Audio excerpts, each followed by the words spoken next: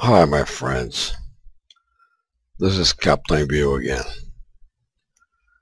In the first 4 days of this month of April, the planet showed that he's waking, in fact. Hopefully the rest of the month is not so. The overall volcanic activity is increased in direct proportion with the increase in temperature in the core of the planet, which in turn overheats the magma that causes tectonic movement and volcanic explosions. Today, April 4, erupted the Tungurahua stratovolcano in Ecuador with a large demonstration of strength. You can see that it's an impressive vision.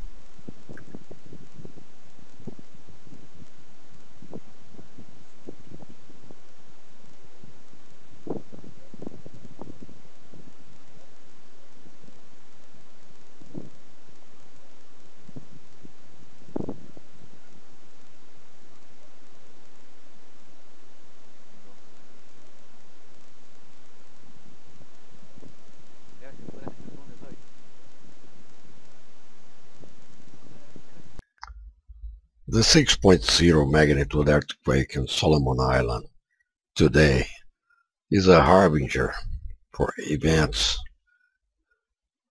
begin to take place in the direction of Japan and follow around the whole tectonic plate of the Pacific. Again, I hope none of this happens, but common sense tells us to be aware of these facts. In Yellowstone, the graphs of seismographs presented to the public are not reliable because they are being attenuated as not to alert the public. I received an email contesting the fact that they could not mitigate the reports because anyone with an external seismograph to the park could register the difference. Well, that would be ideal, but he does not know that the sensors are placed in the Yellowstone deep holes in the geologic faults, and that the park is very large.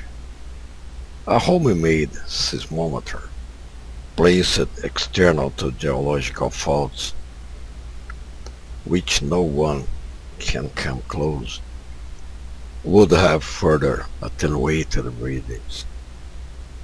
As you can see in the filming today, geysers are releasing too much pressure steam mixed with thousands of cubic meters of helium-4.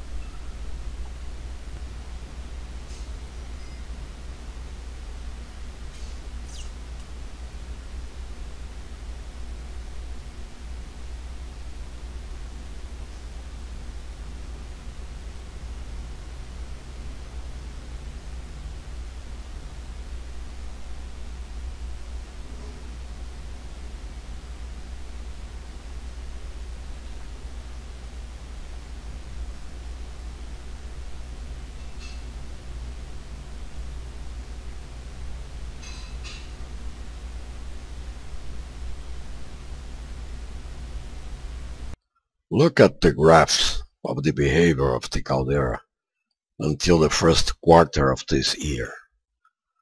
If it continues, we'll leave the graphics. In the Canary Islands, about El Hierro volcano, it's not necessary to be an expert volcanologist to understand what is happening. Just look at the numbers.